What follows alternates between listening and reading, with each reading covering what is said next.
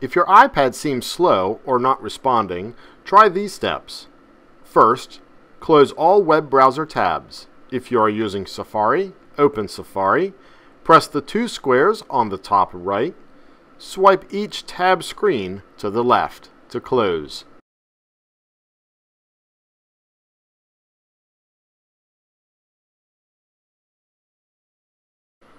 If you are using Google Chrome, open Chrome.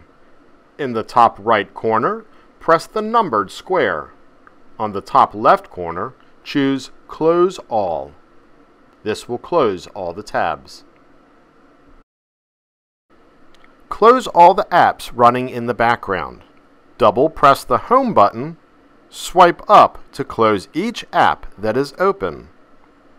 When all of the apps are closed, it will automatically bring you back to the home screen.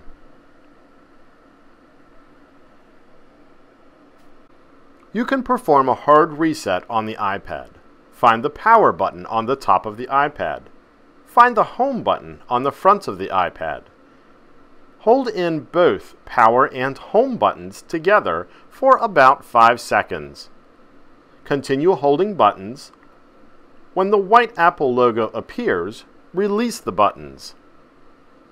This hard reset will restart your iPad.